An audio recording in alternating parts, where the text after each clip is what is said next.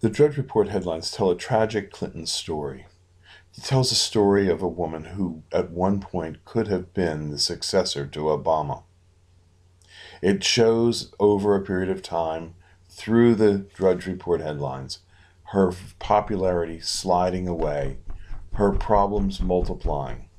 Now she's facing the biggest test of her life, and that is, will Barack Obama really stand behind her?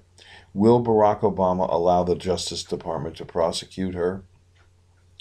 The only hope that Hillary has at this point is that if she is prosecuted by the Justice Department, that she will likely call her boss, Barack Obama, to testify on her behalf because he too used her email address in sending her information.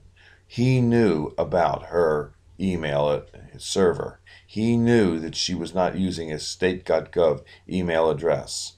And he had a responsibility, if he did not want that to be happening, to say something to her.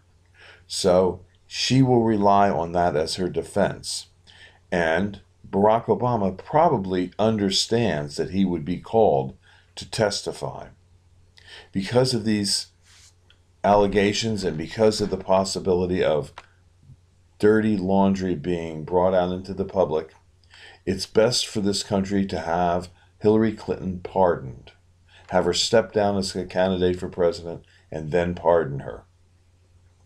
If you want to see Hillary Clinton pardoned, please call Barack Obama at 202-456-1414 and end this tragic Clinton story. On the date that Hillary Clinton receives a pardon, all trees at Highland Hill Farm will be on sale at 50% off on that date as a commemorative action on part of Highland Hill Farm. We do belong to the vast right-wing conspiracy, but we don't want to see Hillary Clinton put in jail. We wish to see her pardoned and not run as president.